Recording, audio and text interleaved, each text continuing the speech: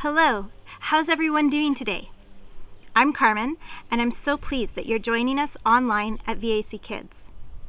All month long, we've been talking about how to get unstuck from a sticky situation. And how do we do that? By trusting in God and using determination. Determination is deciding it's worth it to finish what you've started. When you're determined, you don't give up. When you're determined, you see things through all the way to the end. We have learned that we can keep going even when things seem impossible, because God gives us exactly what we need. Our faith and determination show others that we trust God, even through really tough times. With determination, we never have to feel stuck. Moving into the summer, VAC Kids is going to be looking a little bit differently. We've been having lots of fun over the last 2 months with having either Matthew or Melissa or myself hosting, and sometimes you guys have even been able to see your small group leaders. And I have a bit of a treat later for you as well. But now that we're going into the summer, we won't be showing up each weekend, but there will still be really fun Bible lessons and stories, music, and fun activities for you to do with your family when you check us out online at VAC Kids. Today we're going to be hearing a true story about something that happened to a man named Philip in the book of Acts. The Bible. It's 66 books of history, stories, letters, and poetry that fit together to form God's one big story. The epic adventure of how He created us and loves us so much that He made a way to rescue us. As we travel through the Bible, from Genesis to Revelation, we discover people who met God and found their lives changed forever. Inspired by the book of Acts, chapter 8, verses 26 through 40. Philip, like his friend Stephen, was a Jesus follower. Both men had been chosen to help new believers who needed food or special care. At your service. But after Stephen was killed, the Jewish religious leaders became even more bold in hunting down people who followed Jesus. They were led by a young man named Saul. Go house to house, find these Jesus people and toss them in jail. Many of the new believers left Jerusalem and scattered, but everywhere they went, they shared the story of Jesus. Jesus is God's son. He came to rescue all of us. Philip traveled to a town in Samaria where he told everyone about Jesus and even made sick people well through God's power. I can walk! Look, I can dance! Praise God! Philip and the new believers in the city were filled with joy, but then an angel of the Lord appeared to Philip. Go south to the desert road that leads from Jerusalem to Gaza. Wait, what? Everything's going so well here. What good can I do in the desert? Still, Philip set out immediately. He was about to discover that he wasn't the only one with questions.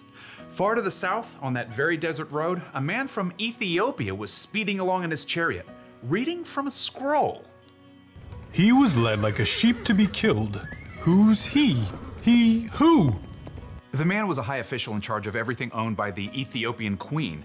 He believed in God and had chosen to become a Jew, even traveling for days to worship God at the temple in Jerusalem. But still, he was filled with questions as he read from Scripture. This prophet, Isaiah, I don't understand what he's saying. As Philip hiked along the road, he spotted the Ethiopian official's chariot ahead. God's Spirit spoke to Philip. Go to that chariot. Stay near it. On my mark, get set. Philip ran until he came alongside the chariot, where the official was still absorbed in the words of Isaiah. When he was treated badly, he was refused a fair trial. Do you understand what you're reading? The official's eyebrows shot up, and he nearly dropped the scroll. Stop the chariot! As the chariot slowed, the official peered down at Philip. How can I understand? I need someone to explain it to me. I'm someone. Then come sit up here with me. Thank you. Show me where you're reading. Right here. He was led like a sheep to be killed. Just as lambs are silent while their wool is being cut off, he did not open his mouth. When he was treated badly, he was refused a fair trial. Who can say anything about his children? His life was cut off from the earth. The official frowned in concentration. Tell me, please, who is the prophet talking about? Himself or someone else? He's talking about the one God has sent to rescue all of us. His name is Jesus. As the two men traveled along that hot, dusty road, Philip shared the whole story of Jesus, how Jesus gave his life for each of us and was raised to life again. This is amazing. This changes everything. Ahead, the men could see a few lone palm trees. As they approached, sunlight flared off a clear pool of water. Look, water. What can stop me from being baptized? Let's do it. Stop the chariot! Philip and the official climbed down from the chariot, and Philip led the man down into the water. I baptize you in the name of Jesus. Yes, yes! Praise God! Dripping wet and filled with joy, the two men came up out of the water. Philip, you'd love Ethiopia. You really should. Philip? Philip? Philip had suddenly, completely disappeared. In fact, God's Spirit had whisked him away. He's gone! Only God could have done that. Let's get a move on. I've got more reading to do. The Ethiopian official went on his way, a changed man, and Philip found himself in the town of Azotus. What just happened? Well, I'm sure there are more people around here who need to hear about Jesus. Both Philip and the Ethiopian official had continued to be faithful and seek God, even when they couldn't see the whole picture, and the story of Jesus continued to spread.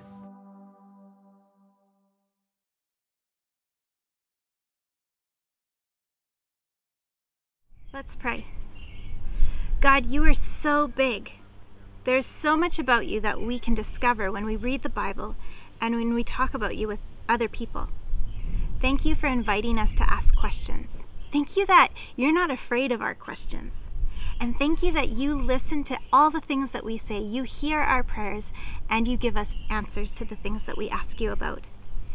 Please give us the strength to keep going, even when we're confused or we don't understand. Help us to have faith like Philip and the official did, even in those times when we can't see the whole big picture. We love you, and we pray these things in the name of your Son, Jesus. Amen.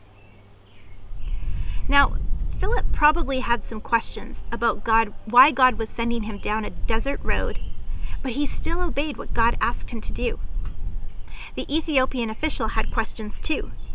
Even though he couldn't see the full picture of God's big story, he still chose to worship God. He wasn't afraid to ask Philip about something that he didn't understand. God used Philip to answer the royal official's questions, and the story of Jesus continued to spread. That brings us to our bottom line.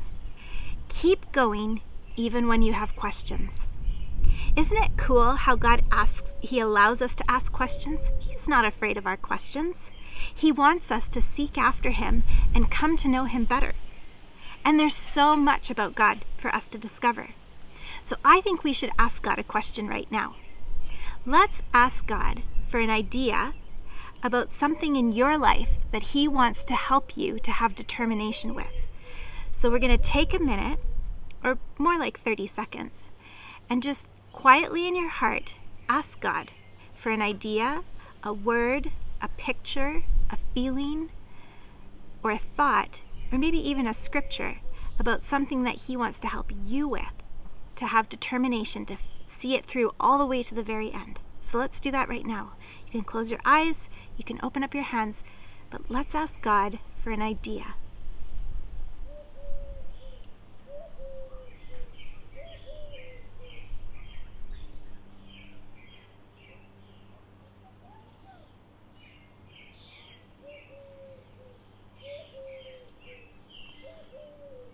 You know, one thing I really love about when we ask God a question like that is that when we slow ourselves down long enough to be quiet and still for even 30 seconds, His peace just comes in. And all the things that we're worrying about, He says, I want to help you with those things. So I hope that you experience that when you ask Him a question. Because like the royal official, we don't have to be afraid to ask questions of God.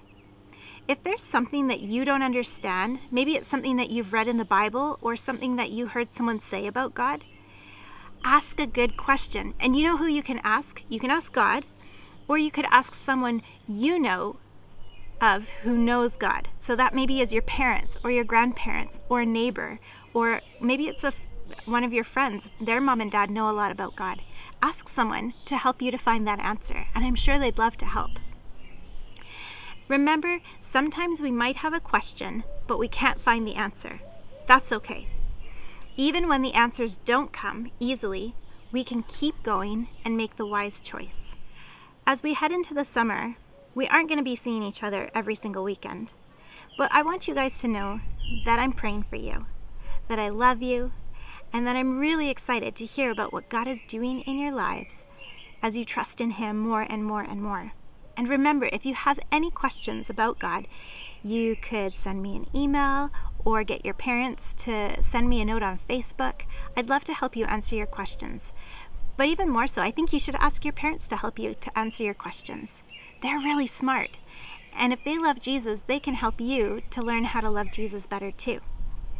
Through the summer, we're going to be having a new theme, not determination. We're going to be learning all about faith in June and July. And faith is kind of interesting because it acknowledges that we can't see God with our eyes. But we can grow in faith when we focus on who He is and what He's done for us. When we take a closer look, we can learn to trust in what we can't see because of what we can see. Did you guess what the theme is going to be? It's going to be focus, like with our eyes. I think that's going to be a lot of fun, and I can't wait to check out what's happening each weekend at VAC Kids. Now I have a few more messages from some other people who love you guys and miss you and want to wish you a fabulous summer. Take a look. Hey VAC Kids, this is it for now. We're going to have a break through the summer and do a bit of a different VAC Kids online, so you aren't going to get to see our faces. And I was hoping we'd get to see yours before the summer, but we are going to pray that in the fall something can look different so that we can all be together soon enough. I'm going to pray that you get to see your friends, that you get to do the fun things that you always do in the summertime, and that you just have some really special family time and family connections all through this summer.